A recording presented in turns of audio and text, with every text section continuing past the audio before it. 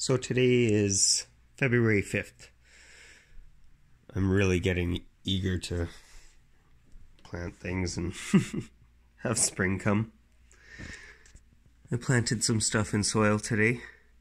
I found some potting mix in a container outside that it's good stuff. It was just completely frozen, so I put some hot water on it, microwaved it for a bit, broke it down until it was hot and steamy, killed off any bacteria and eggs that could have been in it.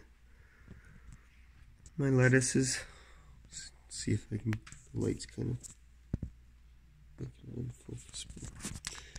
It's looking a little rough. I don't know if it's going to survive, but here's hoping. This little tomato plant's growing, doing pretty good. It's going to take some time.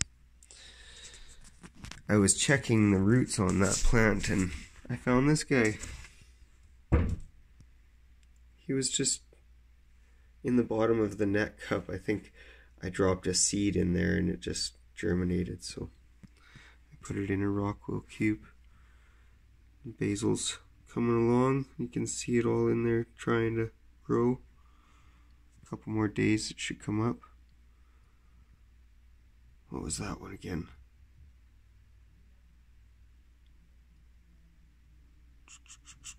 I don't remember.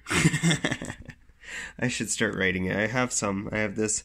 I did start writing them down here. These are all of these cubes. And then I'm going to write everything else down, but these are onions, peppers, sunflowers, butterhead lettuce, romaine lettuce, basil, cilantro. Yeah. Well, yeah, I was just on some different hydroponic pages and I had an offer from a different company that does Hydropeat blocks, similar to this but really large, something that I would transplant this in. And I think they're going to send me some samples so I can do a little review.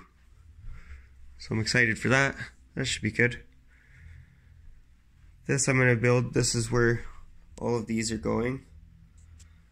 Once they're big enough, they're going to go in here. I'm going to fill this with nutrient solution. I believe I'm going to spray paint this or put some cardboard paper. I'm not quite sure. I just need to block it from the UV rays. I'm going to install a pump in through the side. Have some air in it. Got a little air stone. And that'll be a little deep water culture DWC system. One of my first. It's kind of like a arrow garden in a way. Homemade arrow garden. These guys are Kratky system. No air.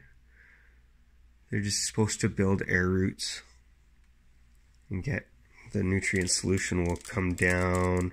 They'll have roots that'll come out. But this guy's gonna have to go in something a lot bigger.